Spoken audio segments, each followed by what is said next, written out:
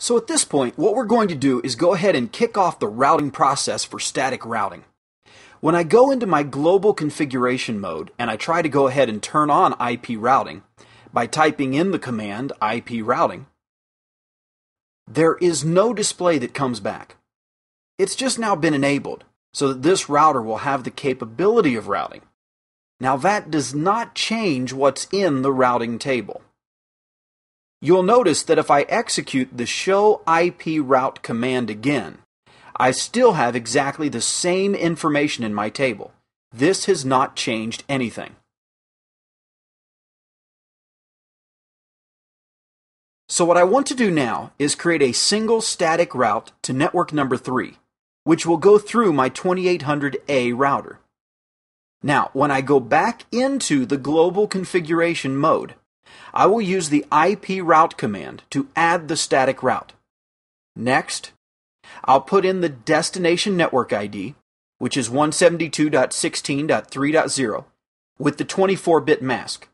Now, I need to add the gateway address that is going to be used to get there. For example, 172.16.2.2, which is the 2800 router.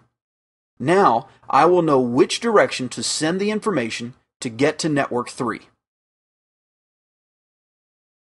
Based upon this route, let's assume that 2800A knows how to get to network 3. Our diagram shows it does. Hence, it's a directly connected interface. So, I go ahead and exit out of global configuration mode and execute a show IP route command.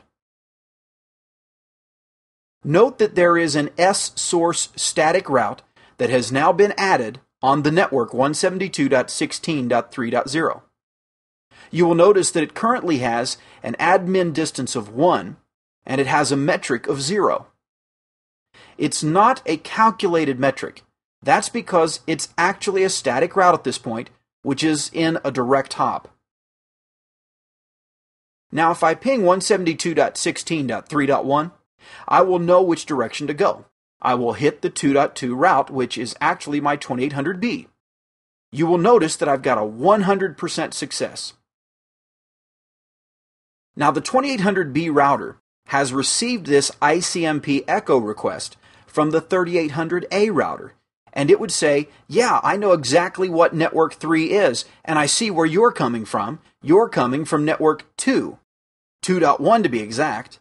I'll go ahead and reply to this echo, and that's the reason I get the echo response back to the 100%.